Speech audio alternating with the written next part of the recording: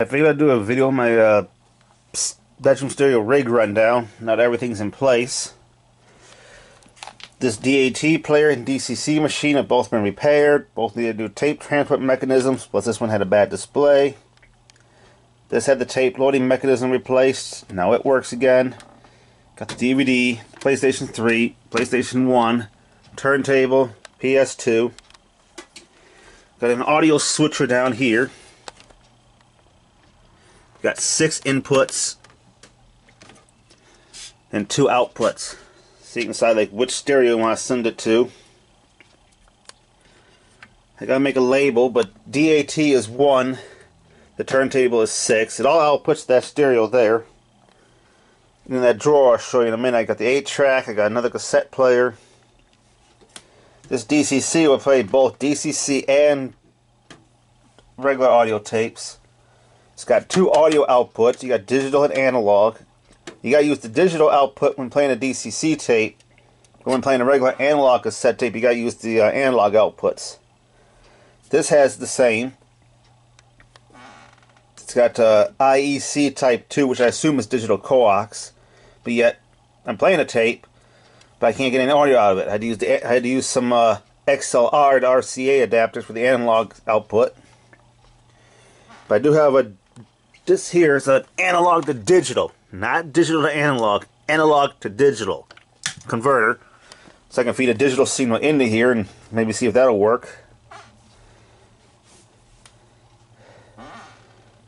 Because, you know, I don't know why it won't output in digital. But at least it does play now. This DVD player is outputting via component, blue, red, white, or blue, red, green. And that's connected in the back here via this component switcher. 3. See, the TV output is hooked up to 1 for input. In the back there, along with the mouse outputs and the TV outputs.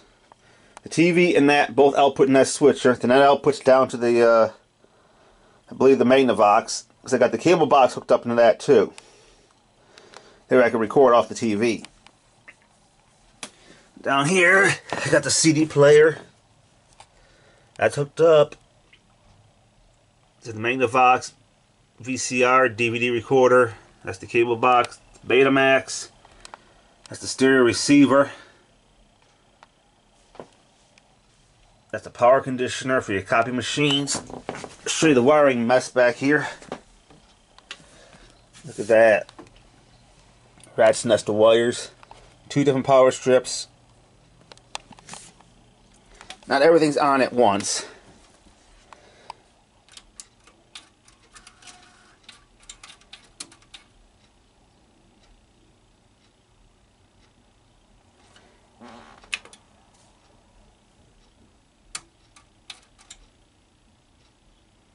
Nope, not going to work now.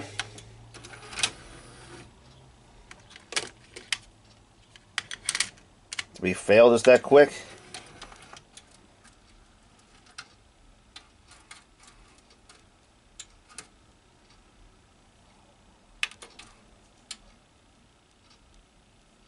There it goes now.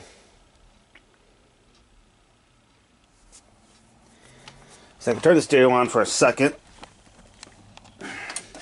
See how fast Susan complains.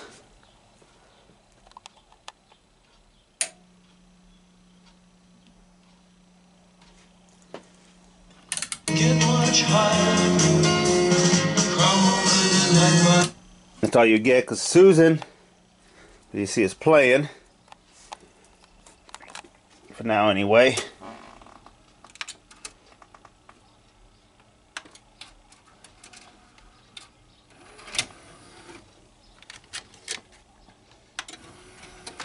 This is the DAT tape.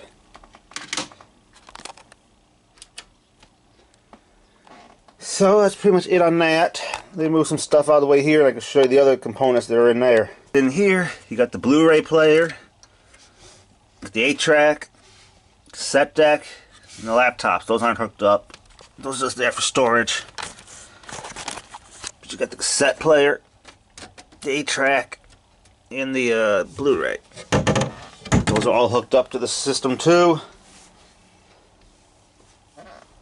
So I gotta make a label so I know what components are what on that, because some of them also go to this directly. So that's something I gotta figure out in the future. What does what? But this is 1. This is 6. This goes to 2 separate outputs via digital to analog, because the stereo doesn't do digital. So I gotta figure out what inputs those are on that. So yeah. So I got this to kind of organize everything on here a bit. Well, that's pretty much it on this. It's a quick rig rundown on my bedroom stereo system.